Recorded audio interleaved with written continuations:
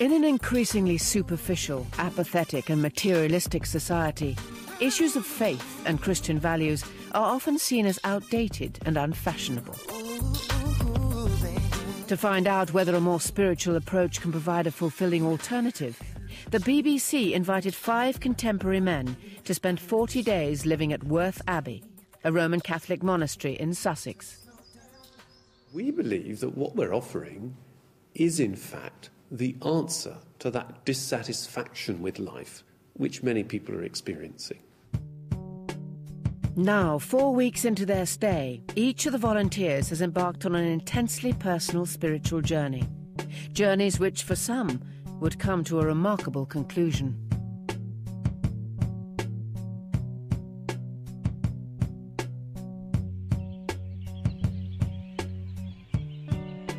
Life in all Benedictine monasteries is based on the rule of St. Benedict, which was written early in the 6th century as a practical and spiritual guide to monastic living.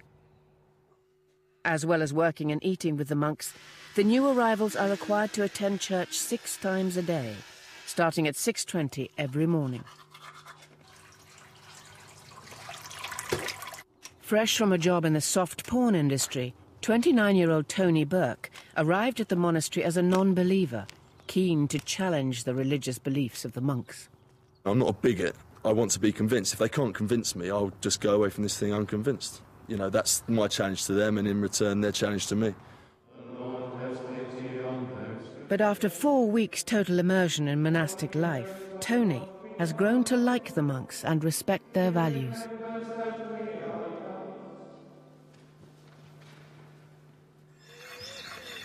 "36-year-old Gary McCormick has always struggled to like himself.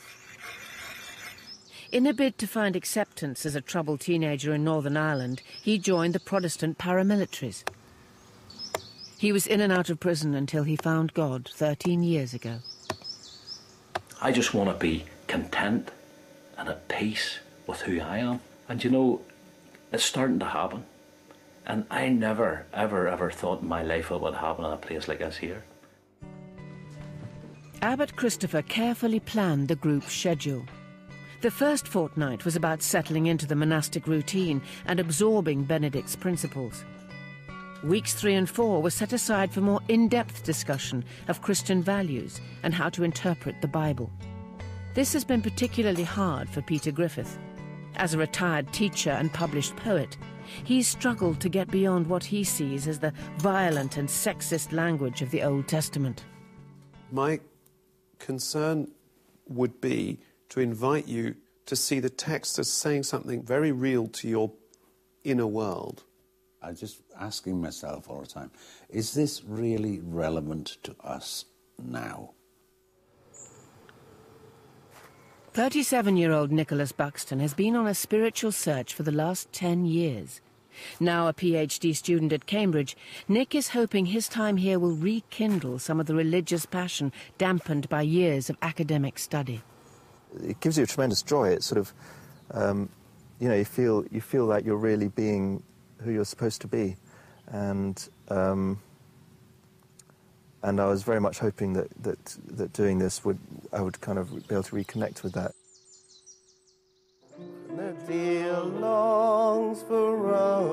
Anthony Wright is 32 and works for a legal publishing company.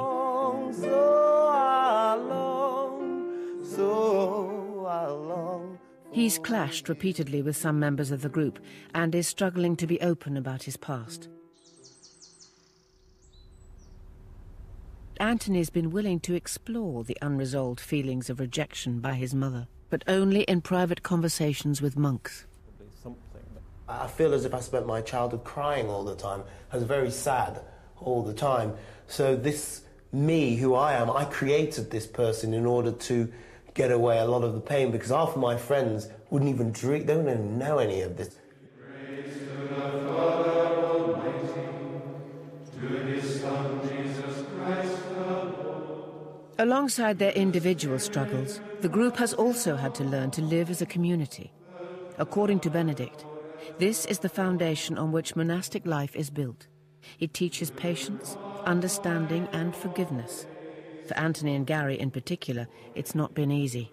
Anthony, you're coming across, Mr. High.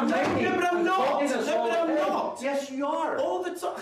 Oh, Of course you are, Anthony. yourself. How many people have you fell out with here since you've been here?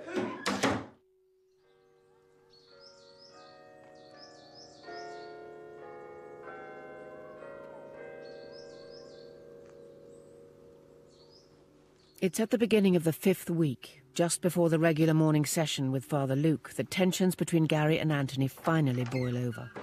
Even before the whole group is assembled, Anthony has walked out and is refusing to attend.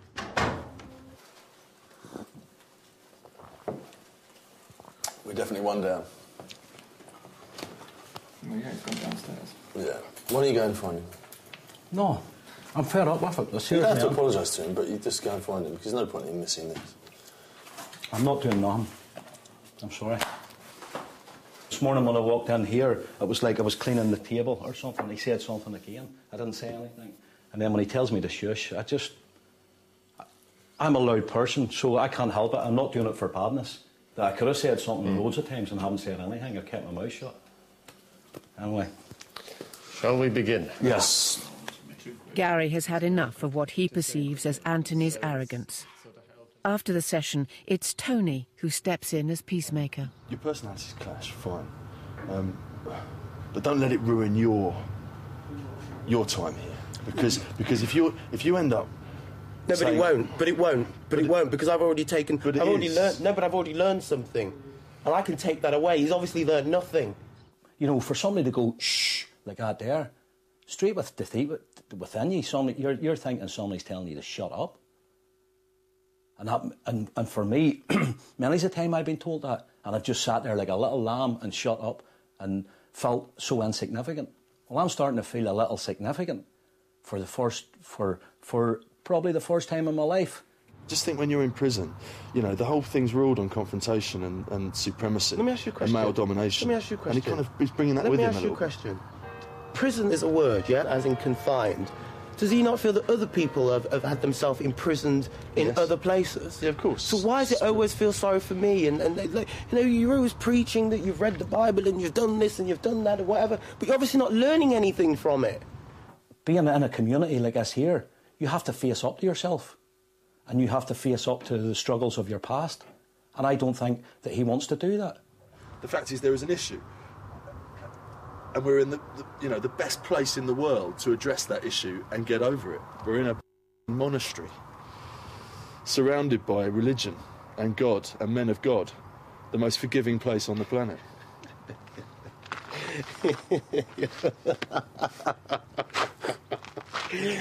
Here endeth the You know list. what, I have to tell you, you're good, you know. I have to give you that, you're good, you know. Thank you very much, Tony. All right, sir. Oh, dear, man.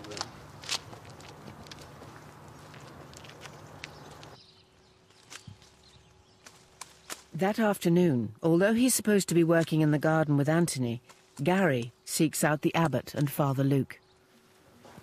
All right, Abbot. Yeah. The other day when you asked me to bring up about the community meeting, I'd done it on the Thursday evening, and I think it would be very appropriate at the present time if we had a community meeting. I went back to my room after that thing, and I was thinking to myself, you know, it's okay going to the church 6 times a day and looking at this and looking at that, but if people aren't being honest with one another and trying to build that sense of community, then it's a total waste of time even bothering trying to do anything of that aspect, if you know what I mean.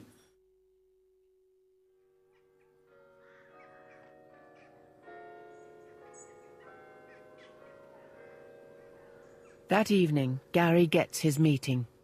So, Gary, I think it was sort of coming from you originally. Yeah. Would you like to say what? But obviously, at the present time, there's something between Anthony and myself. I would like to be able to put input and for him to put input into my life to try and sort it out. You see, that's why I don't want to get involved in it. It's already happened.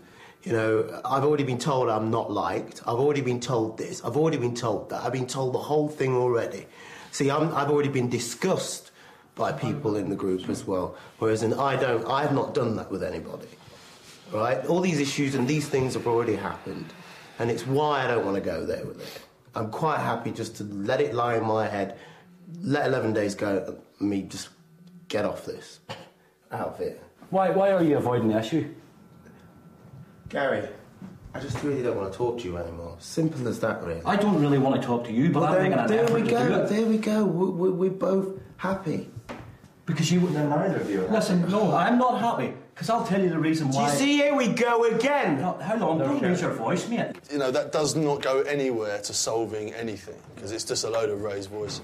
If I can't put my point across, what am I supposed to do? Sit there like a little lamb? No one should leave, but there's no point in you trying to resolve this, because it's an impossible task.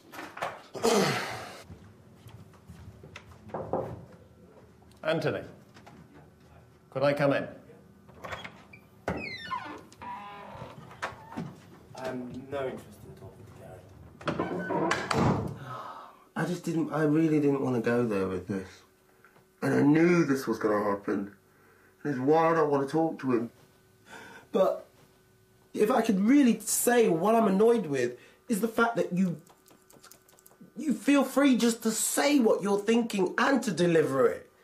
Whereas I'm going to be a bit more careful about how I'm going to deliver it to you so you don't get it the wrong way. Oh, I'm really sorry that that's happened. It's like you can never get away from it, can you? Well, I mean, as you know, in the monastic life, we take a vow of stability, so you can't go in that sense. Yeah, and that, I mean, what we always come back to is the one person you can't get away from is yourself. That sort of thing. So that, I think that's part of what's going on. I admit I'm complicated. Do you know? I could be moody, I could be the whole lot of it, but I try not to put it on anybody. As soon as I think I'm behaving like that, I try and step out of the picture. That's my mechanism for me to feel safe. It's my bubble. Because, you know, sorry, I didn't have a mum and I didn't have a dad, and I've created my little world for me, and I don't invade anybody's world. And do you know what? There are a lot of people out there who like me for my, you know, and they gradually get to know me. I don't... give you 6 weeks to know. I can't just give it you like that. Can I ask you a question? Yeah, sorry. Do you like yourself? Do I like myself? Sometimes. At this point right now, I don't like myself because I think I'm behaving really badly, and I'm sticking my heels in, and it's like, I don't like it. It would be great. It's really unfair that I've got this camera. It would be great if at the end of the 6 weeks you liked yourself more. Well, I was liking myself more.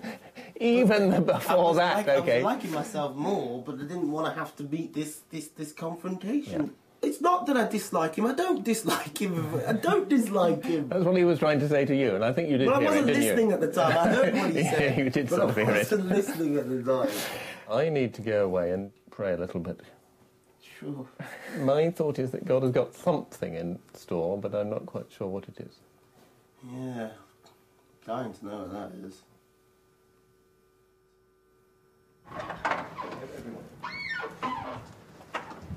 God bless.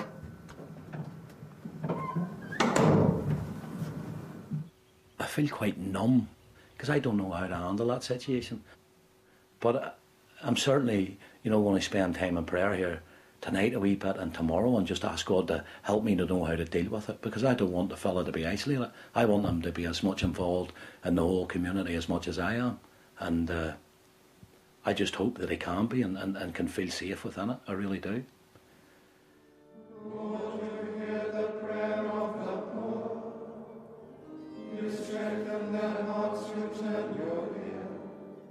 The following morning, tensions are still running high.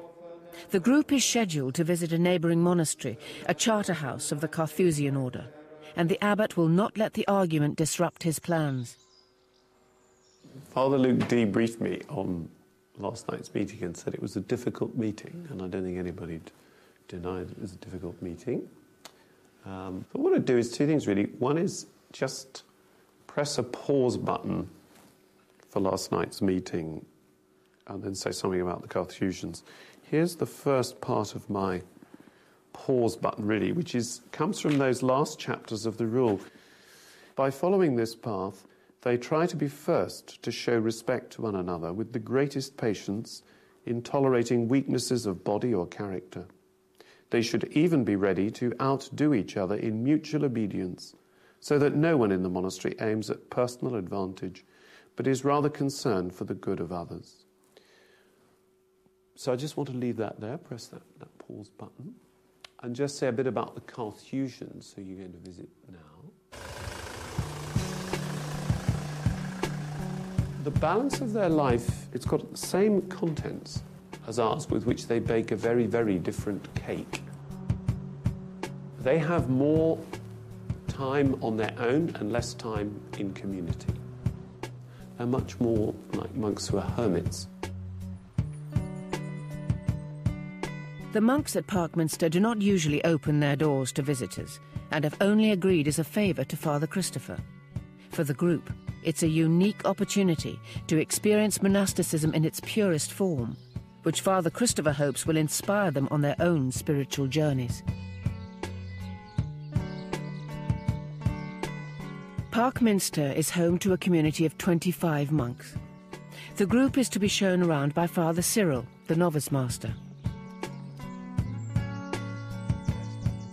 The monastery itself consists of individual hermitages built around the cloister, which at 1/4 of a mile each side is the longest in Europe. The monks here spend 18 hours a day alone in their rooms, working, studying and praying in silence. They will only leave their cells 3 times a day to attend church, where they sing God's praises, mostly in Latin. So you get these, it's Gregorian chant. So we'd be singing from these books, the various people like that. You're separated. And evidently, we spend about 5.5 hours a day in the office. But we get up at midnight, and then midnight to about 3 o'clock, 3:30. So you've about a 3-hour stint in the middle of the night, and then mass in the morning, and then vespers in the evening. You do it from midnight to 3 o'clock in the morning? Yes. It's a great time to be up. It's a great time to sleep. No, in fact, well, it's very, very traditional. Those night hours, they're really wonderful times for prayer. Speech is permitted just twice a week, and even then only for a few hours. The Carthusians believe that it's in the silence and solitude, through continual prayer and contemplation, that their hearts will become purified and they will receive God's word. Where the food comes. Every morning, each monk has food delivered through the hatch of his hermitage and is left on his own to pray and reflect. Surprisingly, Father Cyril is not short of volunteers, although not many last the distance. You don't realise just how much you depend on the whole sort of familiar things, words being said to you, people reacting to you, your sense of your own identity as to what you're doing. Solitude is merciless. You can't get away with it. Yeah. I mean, is there any way that what's generated here sort of permeates beyond? We can never be anything but a sort of a symbolic presence. Never that we don't expect everybody to go into a church house, but it is important that somewhere that just this the essential thing, which is the reality of God and the reality of communion with God, it does exist in its pure form somewhere. But we know that every time a butterfly plants its wings, it can be felt in China. Spiritually speaking, if there's that sort of, if there's anything in depth that's going really an opening to God, in one sense, it's letting in a source of life and light to the whole of humanity. While I was there, I felt absolutely awestruck, and I felt dizzy. That singularity of purpose is taken to the ultimate extreme. I was inspired and at the same time confused, because it provoked such an intense reaction in me. Thank you, Father. It's been a great privilege. I'm absolutely awestruck. The degree to which the religious life is either truly sane or completely bonkers is just pushed up to the absolute limit. I mean, that's when you really have to decide what's what and what isn't. And the scary thing is that being there this morning, that place made a lot of sense.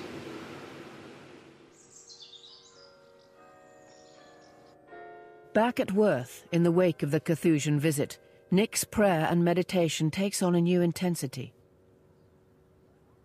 And he's not the only one to have been affected. I was speechless, pretty much the whole way through. I'm learning and witnessing some incredibly valuable things. You know, I need to go back out and apply some of this stuff to my life and to the lives of the people that I come in contact with. For Anthony, meanwhile, it's time to address the fallout from the disastrous community meeting. His spiritual guide, Father James, is keen to explore why Anthony seems to provoke such a negative reaction from some people. Can I ask this question? Is there something that people are seeing in you that they are taking a dislike to, that one could explain in rational terms, and not just because they're bigoted or prejudiced or whatever? Is there something... I think sometimes people see in me something they want, but because they can't have it and I have it, they don't like it. But could there possibly be something that they are seeing which isn't just envy? Don't know, what do you think it is? Oh, I wouldn't begin to know. I don't know. Because I don't know. Well, I'm speaking personally now, because I don't think it's all envy. I think some people just think I'm arrogant. Well, you've said cocky before. Yeah, cocky. But you know what? Lots of people would be damn liars if they didn't say they were cocky within themselves. But everybody's cocky in some kind of way. What I'm trying to get to the bottom of is the cockiness of Anthony, and to see if that could be a clue to something in his personality which other people react to. So, for example, we've got Joe Bloggs over there, and we've got James here. Okay. And James is cocky, and I'm cocky, and Joe Bloggs thinking, that guy thinks a lot of himself, and it rather demeans me, puts me down a little bit. Mm-hmm. So I'm going to have a go at him. No, I'm not like that. Could it be that? No, I'm not like that. I never generally go and have a go at somebody. I tend to keep it inside. I tend to keep it inside. But it's the regal mystery which is suggestive. It's the regal mystery which is suggestive. I keep it inside. I'm better than you, mate. Well, no, I'm better than you, mate. No, that's not true. That's not true. I don't like where you're going with I know you don't. I want to discover what it is. I don't know what it is. What it is. No, but why do people react to you that way? I am good at... all right, we'll sum it up. I know I have a presence. You have? I have a presence. I can walk into a room and have a presence. Yeah, absolutely. And I know that. Now... No, and it's not like that at all. No, it's great. It's not like that at all. It's the suit. It's not like that. It's a confidence thing. What colour is the suit? Now you see, this is the conversation that we're going that you are not going to get a good reaction to because you're barking at the wrong tree. No, because that's making me sound like I'm an arrogant little twat. And I'm not like that at all. And I really, really take offence to that. Do you know, if I can be really frank with you, I honestly don't see where any of this conversation has gone. It's like the other night when I was having an argument with Gary. I'm in that territory that I don't want to be in. It's like, hello, I don't want to argue with you. I don't want to argue with you. And the more I say I don't want to argue with you, the more you're plaguing me to argue with you. And I'm like, well... Do you know, I think because... just bear with me 1 second, Anthony. Because I think why you're becoming defensive, getting so defensive about this, it might well be the key to sorting something out, if only we could unlock it. And I just wonder if there's a part of yourself which you're unwilling to explore, and it's got something to do with that virtue of humility.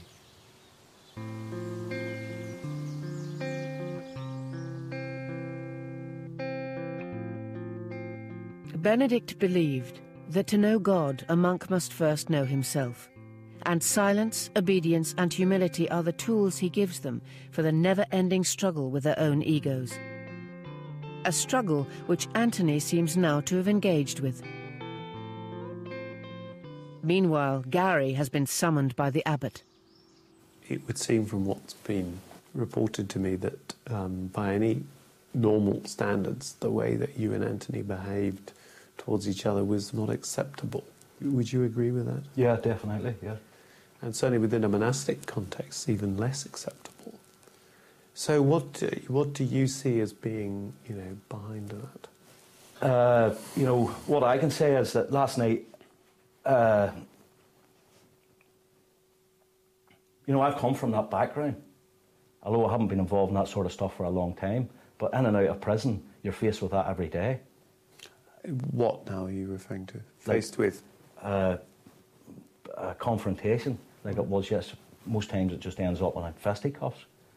But part of what I think is he doesn't like my honesty, because I'm a rough and ready person and very honest and open. And he doesn't know how to handle that. But as you admit yourself, you're very open in that way.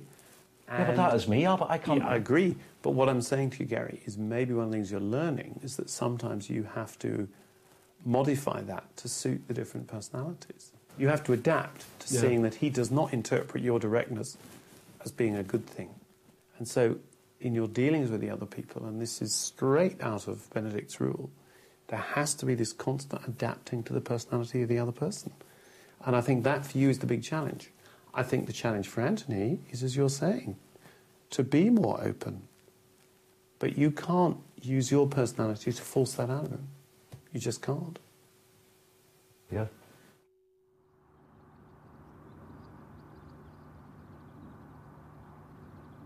Good morning, everybody. Good morning. Good morning. I'm aware that the last 24 hours has been difficult and still has, I think, some difficult feel about it, but I think we are moving through it. And I think what I want to say is that nobody is apportioning blame. Somehow, what the monastic tradition invites us to do at this point is to say, well, what good thing is God going to bring out of it? Is there anything else that anybody feels they would like to say to the group about that? Is that okay to leave that? I think you said something very interesting to me last night, that I haven't really grasped the social side of life, because sometimes I put my point of view across and it's not always good for other people. Not even in this context, but outside, because I've seen it on the outside in the past, and me thinking I'm right when I'm actually wrong. Yeah, it's possible to be right in the wrong way. Yeah, definitely. And that, I couldn't get my head around that, but I can get my head around it now, because it's took me 12 hours to think about it, to be right but still be in the wrong, if you know what I mean. And I think from that context, that, if I can change that in my life, I'll be so happy. I think it's also the deconstruction of the ego as well, which I think comes into it more than anything else. The humility thing. Because I can protect myself by my ego sometimes, which I think is not always a positive thing. Right. There are times it is, but there are also times it's not, and I'm aware of it. So I'd say the humility thing. Yeah. The two people with the most deprived and wounded upbringings have collided in the last 24 hours. And I think that could well be the first time that each of them's got into this kind of a rage and learnt to modify their own behaviour and their own coping in a way that's made them bigger people. Andrew, probably a bit over the soil, mate, and then I can sort of take it up a bit. I'd like to think somehow that's something to do with the monastic framework. So I'm feeling a little bit sort of encouraged, hardly dare to think that maybe this is going to hold and go deep and long, but I think it will. I'm going to start watering all of this, the other stuff. Yeah. With the men once again feeling positive, it's time to start considering how what they've learned here will affect their lives back in the outside world.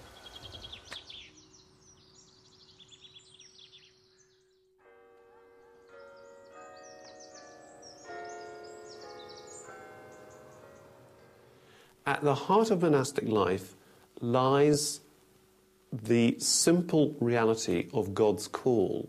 And therefore our aim is to enable you to hear God's call. And the word we normally give to God's call is vocation. Vocation. All right. For Tony, with his growing sense of spirituality, the prospect of applying monastic values to a job in the soft porn industry is particularly challenging.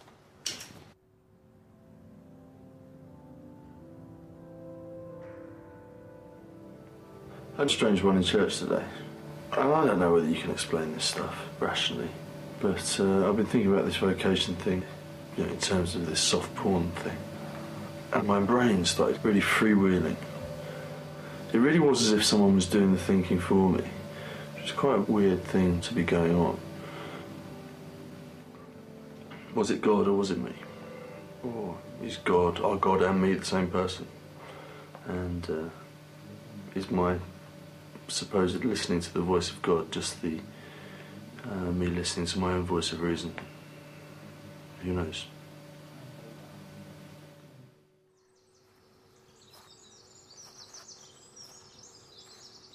The question of vocation is also a tricky one for Nick. At the age of 37, he feels he is still searching to find his place in the world. Give praise to the Father Almighty, to His Son. 5 years ago, he rejected the idea of becoming a priest in favour of a career in academia. His enthusiasm for the spiritual life was tempered by the very real personal sacrifices it would entail. But since visiting the Carthusians, Nick has been asking himself some difficult questions. I feel, once again, this sense of vocation to the priesthood. I don't even like saying the word. It makes me very uncomfortable because... And yet I can't deny the fact of the feeling. What I have to determine, therefore, is whether that feeling is genuine, whether that feeling is based in truth. The head is saying, come on, don't be stupid. This is ridiculous, you know, you're not up for it. And yet there is an insistence, more of a sort of instinctual urge that is pushing me, pulling me in that direction.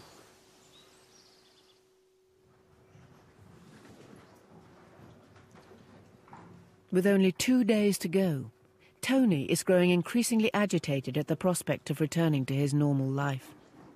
Aware that his past behaviour has been uncaring and even self-destructive, he's worried that what he's learned in the monastery may not be enough to sustain him. He decides to seek advice from his spiritual guide, Brother Francis, during their last session together. Gary said something to me earlier about what I'm going to do when I get back, job-wise. He said, are you going to give up? Are you going to give up your job? You know, basically on kind of like moral, oblique, spiritual grounds. And I said, well, no, I'm not, because I'm not going to go sit in a church reading the Bible and eating, you know, pot noodles. You know, I need to live. I need to have. I need my lifestyle. You know. So I'm just a little bit worried. Part of me really wants to keep the whole thing alive and carry it through. And I know the part of me that the minute I get out, there'll be a little bit of like, you know, sort of been there, done that, and it will fade.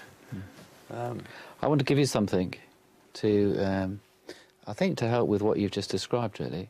And I think that over these last week, I think it is, you've been talking about vocation. And I think that's very important. And vocation's about, you know, discovering who you really are and maybe what you should really be doing. And I think that's what we try and do here, is to discover who we really are. And I want to give you this stone, this white stone. I think for several reasons. I think we've got our Christian name, we've got our family name, but we've got another name, and it's called our white stone name. And that comes from the book of Revelations, where the angel says that your name is written on a white stone in heaven. And I think our vocation is to find out what that name is. And I think that's a lifelong quest. But you could keep this in your pocket. Yeah. And you could just hold that when it gets tough. But also remember the story that you're trying to work out, well, what's my white name? What am I really meant to be doing? Who am I really meant to be? And I don't think you'll go far wrong. Cheers. I hope that'll help with that. Well, I hope it does as well. I mean, just sitting here now, I just feel, I do really feel quite confused by this whole thing. Yeah. You know? Yeah. And it is easy to kind of verbalise things, or just verbalise anything for the sake of wrapping it up in words, but, you know. I wouldn't bother. I wouldn't bother.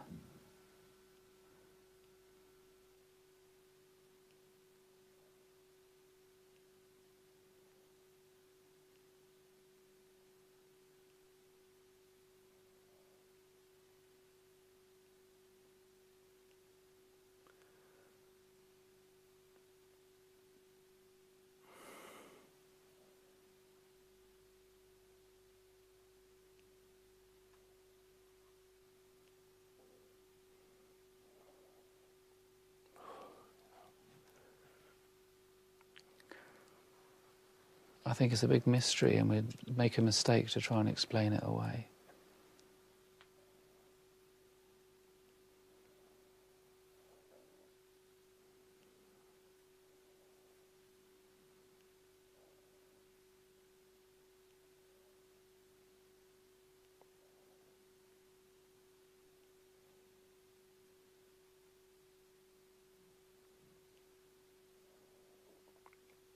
Yep.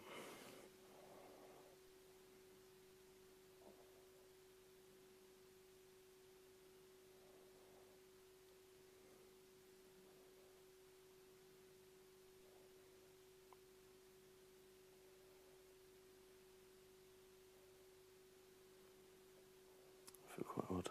Mm.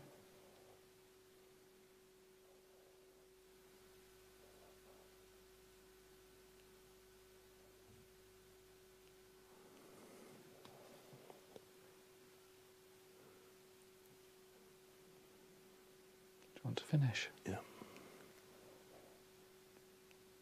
We'll finish now. Before we do, I want to give you a blessing. I'm going to put my hands on your head. Yeah. Just move that out of the way.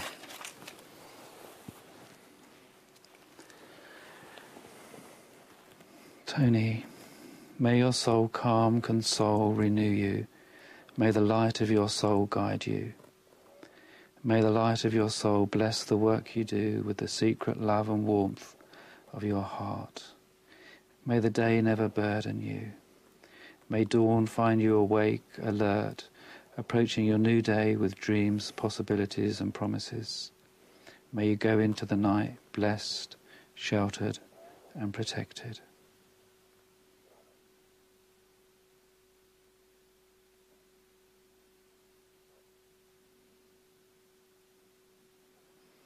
Thank you. Thanks. You're a good man. You're a good man.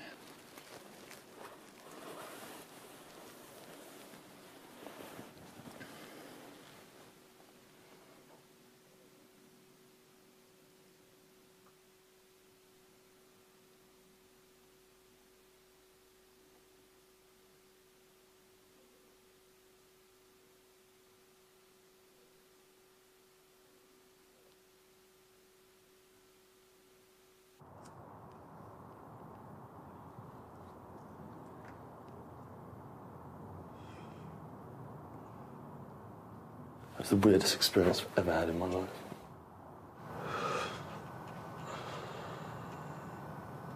I don't know.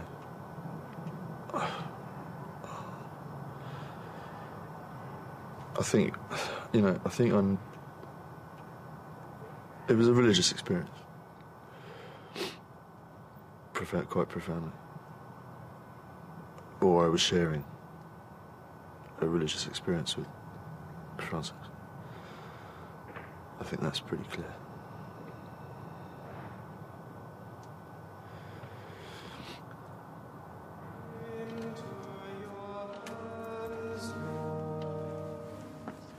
I commend my spirit. Into your hands, Lord, I commend my spirit. redeemed us, Lord God of truth. Into your hands, Lord, I commend my spirit. Glory be to the Father, and to the Son, and to the Holy Spirit. Into your hands, Lord, I commend my spirit.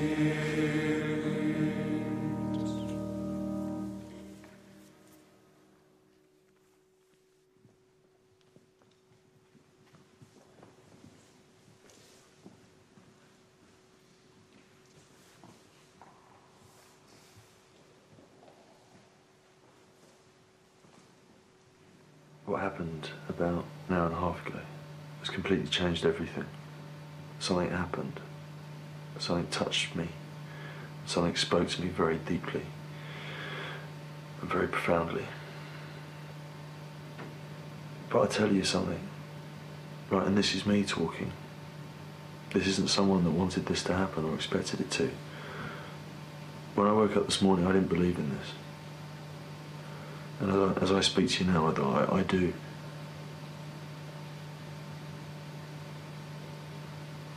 Whatever it is, and I still don't know what that is, I believe in it, because I saw it, and I felt it, and it spoke to me. And that's something which will stay with me for the rest of my life.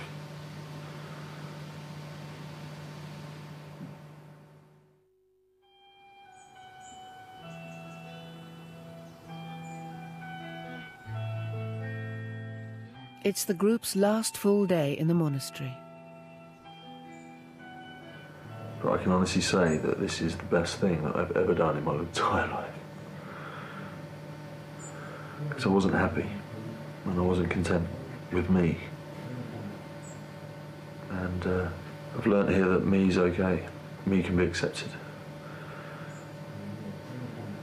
So whatever happens in the future, I'll always have this faith that I have now.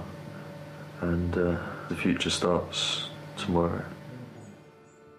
In the scriptures by the Spirit may we see the Saviour's face, hear his word and heed his calling, know his will and grow in grace. I've been renewed, I feel renewed, which I hope includes both the sense of kind of regaining the ground that I felt that I lost, the sort of mission I came in to accomplish, and the sense of something new and going forward. So renewed, made new again.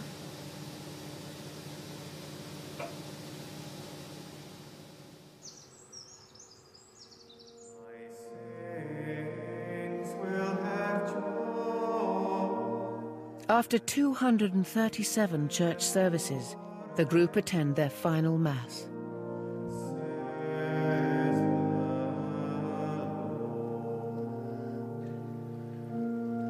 My saints will have joy and happiness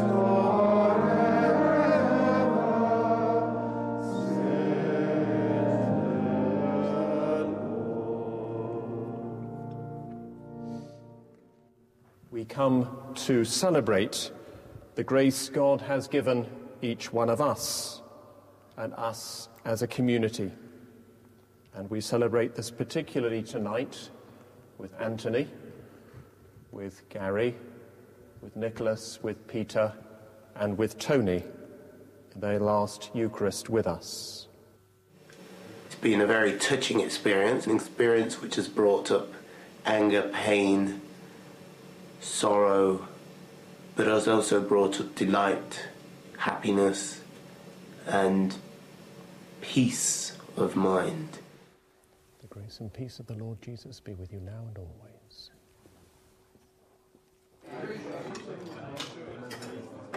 That evening, the monks lay on a farewell dinner, complete with wine and conversation.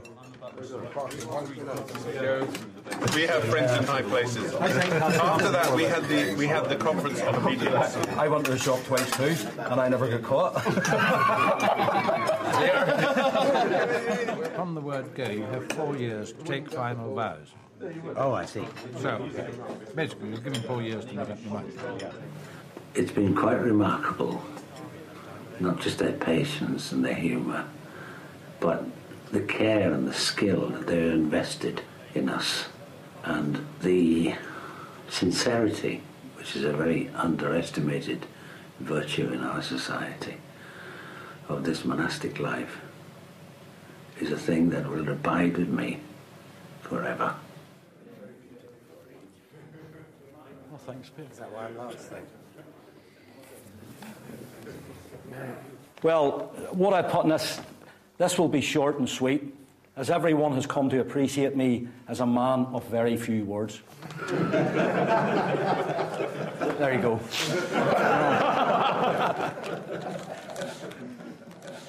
It really has touched my heart, just the way that my life has really been touched in here by each and every one of you. The whole time I've been here, I've never seen a bad word. I've never seen anything said wrong against anybody. Not to our faces, anyway. The great thing is that I can leave here knowing that the expectations I come with, I'm going out achieving them. And I feel proud of myself for actually doing that. It's been one hell of a journey, one amazing journey, one that I would go through again, no problem. So, as they say in Mexico, what do they say in Mexico? Oh, I know what they say in Mexico. Adios, amigos.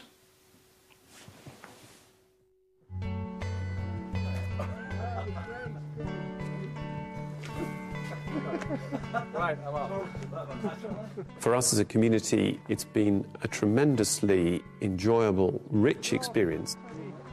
The most wonderful thing to see was the way that the monks welcomed the five guys and just took them as they were. Put the teeth out.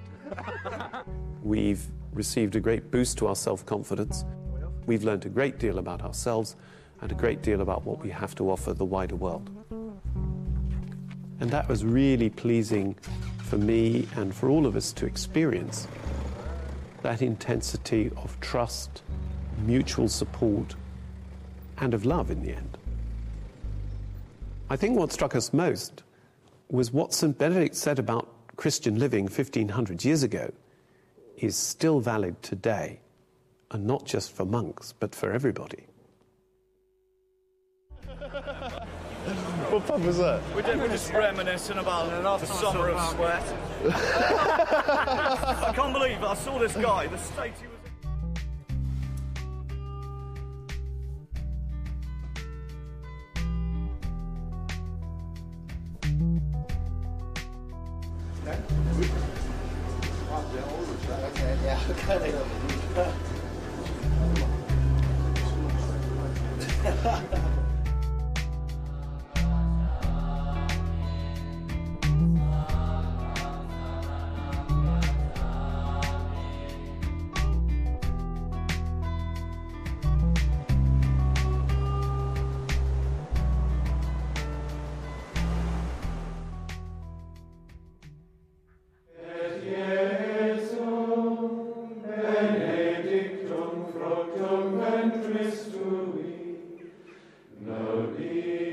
Was taught exilium oster